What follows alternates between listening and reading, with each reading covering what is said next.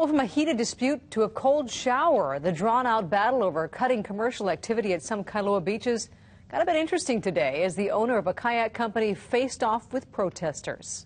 Hey, that's a public sidewalk! I thought I'd make them a little more comfortable. But that idea didn't sit well with a group of protesters when kayak company owner Bob Toogood started spraying them with a water hose.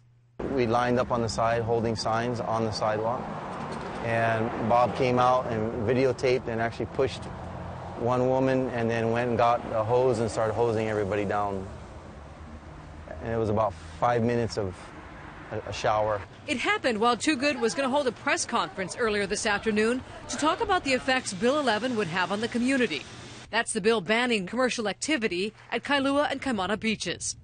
Toogood says he didn't mean any harm, thought protesters out in the hot weather might appreciate a good spritz, he says. The manager of his company, Toogood Kayaks, added it looked like protesters were starting to get a bit unsafe. So then the people proceeded to move out into the street. So they're actually blocking traffic partially. They had like little kids out in the street that were with them. Police arrested Toogood on 4 counts of harassment and took him away in handcuffs. Toogood says what he really wanted was a chance to talk, to try to keep his business from going down under a strict new law. And I understand there's a lot of heartfelt feeling on that side, but it's all emotion, and I wish they would sit down and be willing to talk with reason and logic and common sense and come to some kind of a solution that works for everybody. Now, Toogood has already been released after paying $350 bail. He plans to hold a second press conference tomorrow.